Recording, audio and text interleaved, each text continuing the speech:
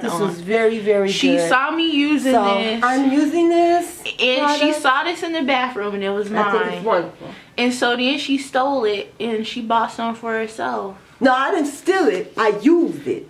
Which is how you test out a product. But by using it. Tell them that you saw me using this and then you bought it. No, it was in the bathroom. Yes, and she saw me using it, and she saw that I was using it, and she saw how flawless. And I left my soap in the room, and she saw how flawless my mug was. Let me see how this works. So I used it a couple of times. I thought, you know what, this is kind of good. I think I'm gonna go out and buy it. She saw how flawless this mug was, and then she bought it. So now this product right here, this maximum strength acne medication. As you can see, Tiffany has beautiful skin.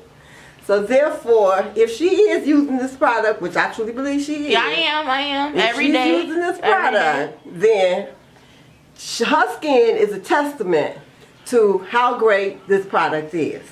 Because when you get in your when you come out of your teenage years and get into your early 20s, you do have a tendency to have adult acne. Teenager bumps. Late teenager bumps, that's what I call them. She says adult acne. But you ain't an adult till you get 21. But she an adult now, but you know. So this is a testimony to how nice her skin is. But look, when I wash my face with this, I use a Clarisonic.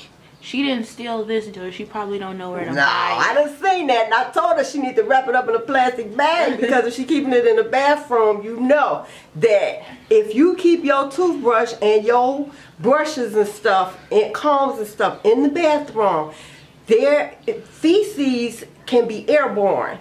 And they will get onto your brushes and your combs. So therefore you should keep your stuff sanitized and put in a plastic bag. That is a really good tip for you ladies out there. So now, with this facial toner that my niece has. It closes your pores. Okay. And if, like, cause I have huge pores, like you can see them on my face, and it closes your pores up and everything. And I like that. I have huge pores too, but I'm old school. I use green alcohol. Now that's a good thing. See, this only, and if you go to the dollar store, it's 99 cents. That's old school. This has witch hazel in it, which closes your pores.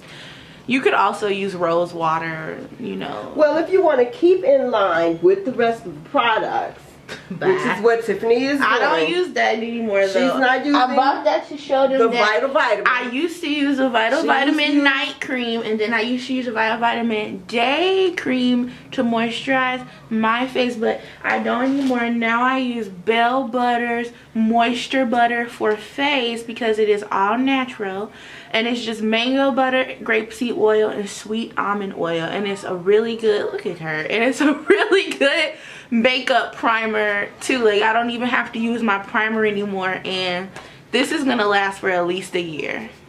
I use skin bleaching cream from the dollar store. What? To moisturize? Yes. Where's my dog? Come in. Come. We're out of here.